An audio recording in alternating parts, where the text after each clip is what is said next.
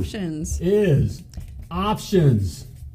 Options, options, options. Yes, Greg. Okay, I knew it. options.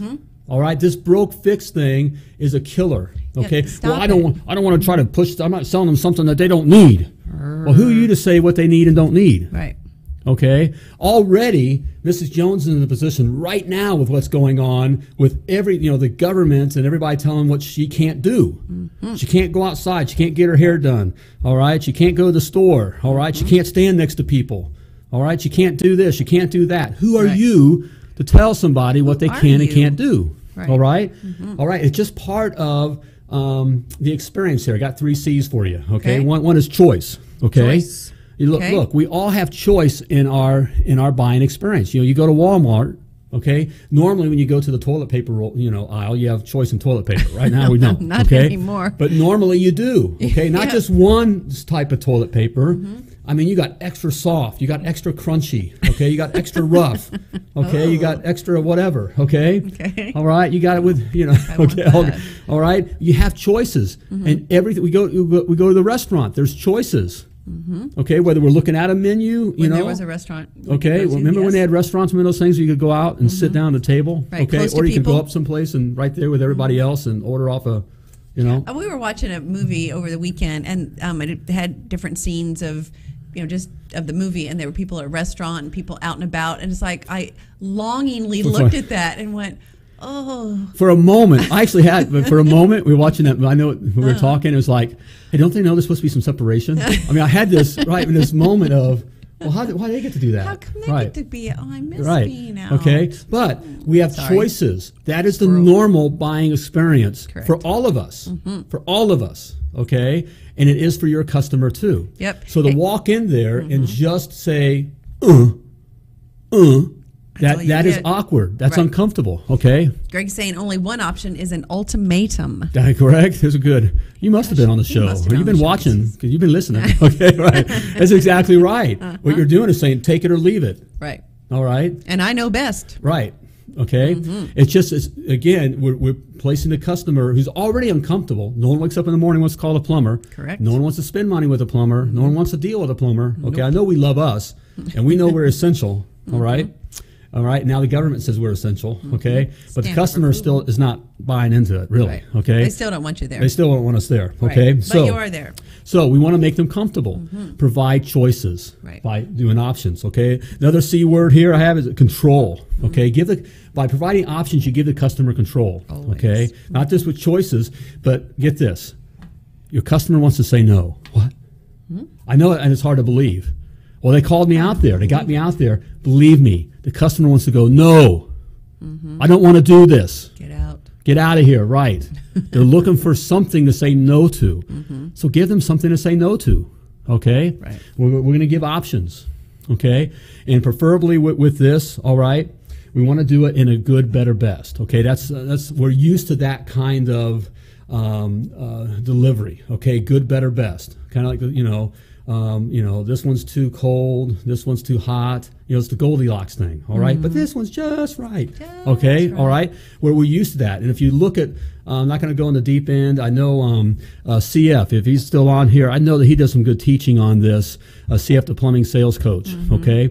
On, how other industries have, this is part of the style. We're given options. We have it in the auto industry and all different kinds of industries deliver us to this way. So we're used to this good, better, best, okay? Right. I personally highly recommend and been very good with this, that, doing just the 3 option, a good, better, best. By offering too many options, they get confused, and then the confused customer wants to just shut down. Let me think about it. I got to think about it.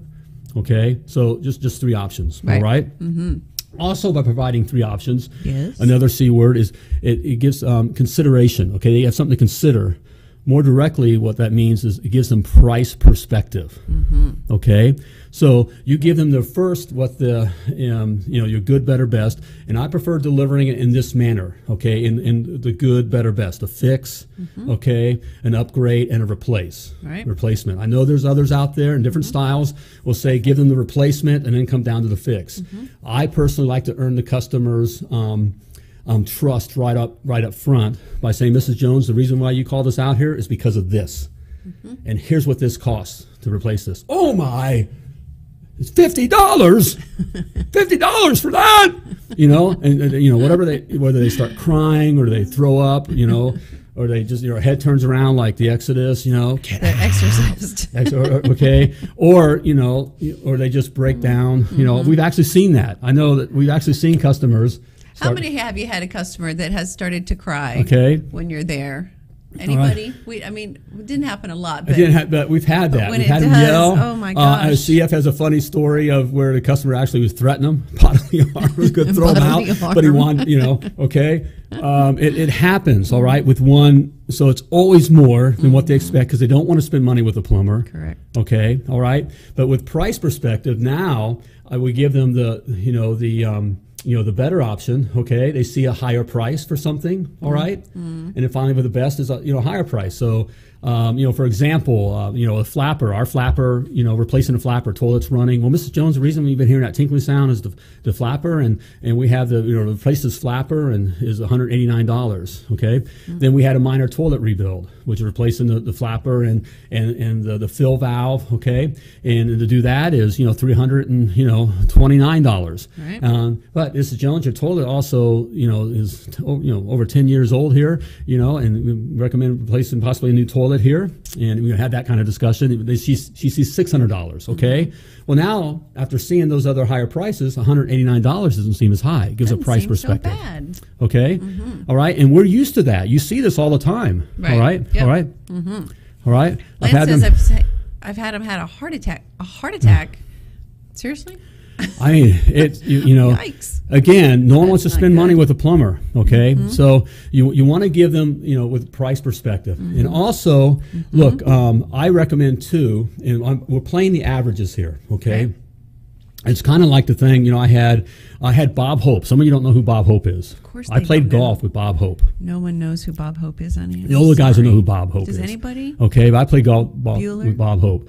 And I'm swinging this thing, and I'm knocking the ball, all this kind of stuff. And Bob Hope told me, Dickie, okay, don't repeat that, guys. Okay, Dickie, all right, just keep it down in the middle of the lane, in the fairway. Just hit it down the middle. Even if you only knock it 40 yards, it's down the middle. Keep it down the middle. Keep it down the middle. Play the averages. It's the same kind of thing. You want to do 3 yards, 5 yards, first down. 3 yards, 5 yards, first down. Okay, instead of just going for the bomb every single time. Okay, you want to do the same kind of a thing. So keep it in the lane with your options. So I just used the example like the flapper.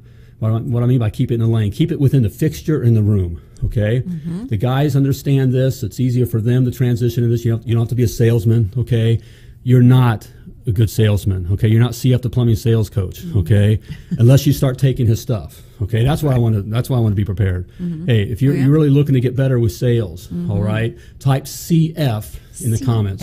Okay, or go to themilliondollarplumber.com/CF as in CF. The plumbing sales coach, okay, and check out Chris Fresh. As in Chris Fresh, okay. He's got a great plumbing sales series that he has. Okay, but starting out here, just to keep that's master training, okay, and he'll always hit on the options as well. It's good for your guys to be involved in that stuff and hear on that. But starting out here, it's just you just want to get first downs, especially during these times. Is stay within your lane, okay. A flapper. Keep it within the toilet, minor rebuild, and a new toilet. Okay, it's easy for your guys to do that. It's tough enough just doing the options, and also the customer understands that. Unless you're good at serving the customer, truly good when serving the customer, you don't have to sell, but serving the customer, right? Which is really selling. Selling's not a bad thing. We're all involved in selling in one way or another. Okay, it's tough to go from a toilet to a PRV and a water softener. The customer doesn't understand if you're not good at communicating with them in that manner, okay? But right now, we just want to get that 3 yards, 5 yards, first down, 3 yards, 5 yards, first down, and that adds up, okay? All right? Sure enough does. Makes sense? Okay. Sure does to me. Today. I get it. And options, okay? And options.